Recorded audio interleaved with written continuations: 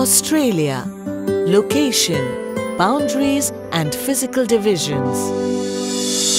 Australia, the largest island and the smallest continent in the world, lies entirely south of the equator and is called the land down under or even the island continent. The name Australia is derived from the Latin word Australis, meaning southern, and its official name is Commonwealth of Australia. Australia is the only continent that has one nation and is the 6th largest country in the world.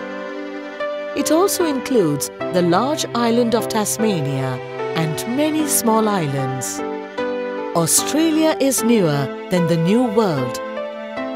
Europeans settled first in American continents and did not discover Australia until the early 1770s and explored it even much later. The origins of modern Australia date only from the first British settlement in 1788. A Dutch ship sailed along the coast of northern Australia in 1606, but with little interest in the island. In 1642, another Dutch ship, captained by Abel Tasman, sailed south of Australia and discovered the island, now known as Tasmania. Long after Tasman's voyage, the British government sent a ship, led by James Cook, to know more about the island. Captain Cook, on reaching the Australian coast in 1770, hoisted the flag on Australia's fertile east coast and claimed it for England. He named this part New South Wales. Australia celebrates its National Day on January 26th. Australia entirely lies in the southern hemisphere and in the eastern hemisphere of the globe. The Tropic of Capricorn passes through its centre. Australia's location is 12 degrees south to 38 degrees south latitude and 114 degrees east to 154 degrees east longitude. The island of Tasmania extends a little further south. Australia is bordered by Indian Ocean in the west, the Southern Ocean in the south, and the Pacific Ocean in the east.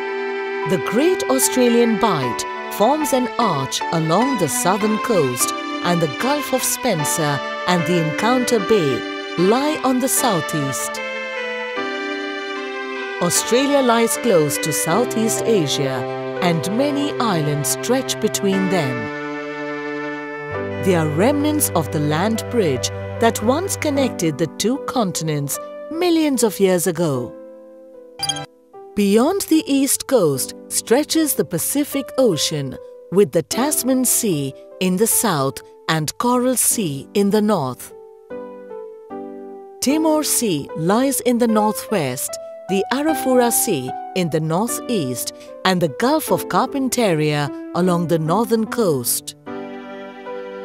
The Cape York Peninsula forms the northeast tip of Australia. The island of New Guinea lies to the north of Australia. Tasmania, lying to the south, is separated from Australia by the Bass Strait. New Zealand, lying to the southeast at a distance of nearly 2,000 kilometers, is separated from Australia by the Tasman Sea. Australia, with its regular coastline and few inlets of the sea, has no natural harbours except in the south. The Great Barrier Reef, made up of coral deposits, runs parallel to the northeast coast for a length of about 2,000 kilometers. Corals are the hardened secretions or calcium carbonate outer skeletons of billions of tiny sea animals called polyps. These skeletons attach themselves to the skeleton of dead polyps beneath them, enabling the reefs to grow. The Great Barrier Reef of Australia is the largest coral reef in the world. Australia can be divided into 4 major physical divisions: the Western Plateau, the Central Lowlands, the Eastern Highlands and the Coastal Plains. The Western Plateau extends over almost 2/3 of the continent. It spreads across the whole of Western and most of Southern and Northern Australia. Made up of ancient, hard, crystalline rocks which are rich in minerals, most of the plateau is flat, broken by occasional rocky ranges. The average elevation of the plateau is 365 meters, making Australia the flattest continent in the world. The height increases only at McDonnell and Musgrave Ranges. Ayers Rock or Uluru is the most famous high point and is visible from more than 80 kilometers. The western edge of the plateau slopes steeply to the sea, and much of the western plateau is a desert or semi-desert. The central lowlands, lying between the western plateau and the eastern highlands, stretch from the Gulf of Carpentaria in the north to the Encounter Bay in the south. It can be divided in 3 parts on the basis of drainage: the Great Artesian Basin to the north, the Lake Eyre Basin in the center, and the Murray-Darling Basin to the southeast. The Great Artesian Basin, made of flat lands, is the largest artesian basin in the world. It is known for the underground water that is utilized through artesian wells. Although the water is hot with high salt content, it is very useful for cattle rearers in this dry region. Lake Eyre Basin is the low-lying area around Lake Eyre, named after E.J. Eyre, who discovered it in 1840, which is a large, shallow water lake with nothing but a dry white salt pan. The lake depends on rain for water, which is not much in the region. Except for the rainy season, the lake is dry for most of the time. The Murray-Darling Basin is made by the most important river system of Australia. The Murray, 2,574 kilometers long, is the main river, and Darling is its tributary. Both these rivers rise in the Eastern Highlands. While Murray is snow-fed and has enough water, the Darling is erratic and dries up during a drought.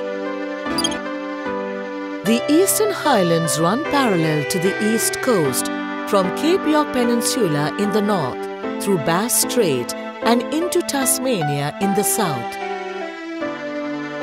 Australia's longest chain of mountain ranges is the Great Dividing Range or the Australian Alps. Mount Kosciuszko, 2,234 meters, is the highest peak of Australia. Many small swift rivers flow down these highlands into the east coastal plains and are a source of water power. Murray and Darling rise on the western slope of the Eastern Highlands. The eastern coastal plains, lying to the east of the Great Dividing Range, have Australia's most fertile farmland and receive plenty of rain. They are cut by several short, fast-flowing rivers that rise in the Eastern Highlands and empty into the Pacific Ocean.